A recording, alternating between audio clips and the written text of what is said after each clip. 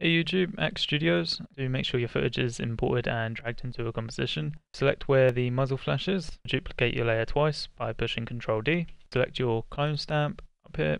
Select your middle layer and double click it. Now if you zoom in, you can hold Alt just around the edges of your gun. Start painting. You just want to paint away about this much. Now you can go back into your composition window. Go one frame before the gunshot. Edit. Split layer, and one frame after, and do the same thing. You can now delete these layers. Now on your top layer, grab the pen tool, start masking around the top section of your gun.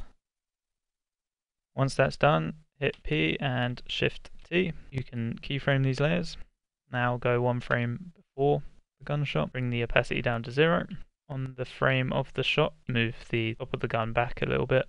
And one frame after, bring the opacity down to 0. There you have it. Thanks for watching.